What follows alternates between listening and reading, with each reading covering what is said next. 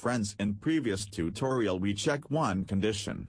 If condition is true then it will execute if block code, and suppose condition is false then it will execute else block. But friends, if you want to check multiple condition then at that time you can use else if statement. Friends, how to use else if statement? For this I have defined 4 variable with name variable a equal to 10, variable b equal to 20, variable c is equal to 30 and variable d is equal to 10. Now friends, I want to check which variable value is equal to value of variable a. For this friends, I write if value of variable a double equal to variable b and write 2 curly brackets and print a and b are same. That means variable a's value equal to variable b.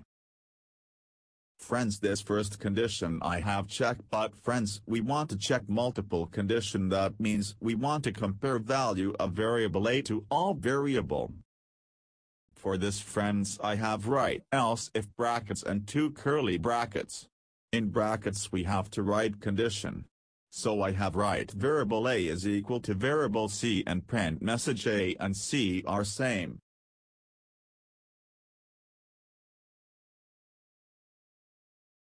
Friends, this way we compare value of variable a to variable d by writing else if statement and between brackets a is equal to d and print message a and d are same. Friends, if no condition will satisfy, that mean value of variable a is not equal to any variable value. So at that time we have use else block and print message no same value found. Now friends, I have changed value of variable d10 to 40. Now friends, if no condition will satisfy, that means value of variable a is not equal to any variable value, then at that time I have use else statement and print message no same value found.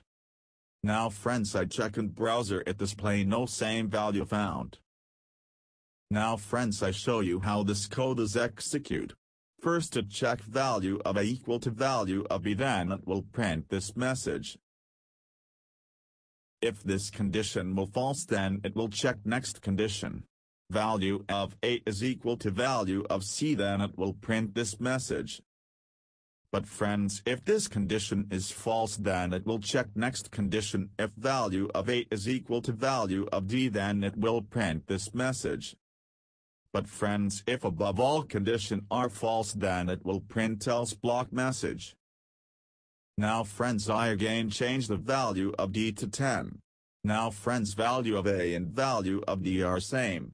So, it will print this message. Friends, now I check in browser, it print a and d are same value. So, friends, this my video on how to use else if statement to check multiple condition.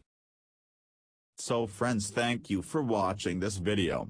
If you have any query regarding this video, you can comment on this video, I will reply on your comment. Friends, you want to get more update of my video, so, friends, you can subscribe my YouTube channel.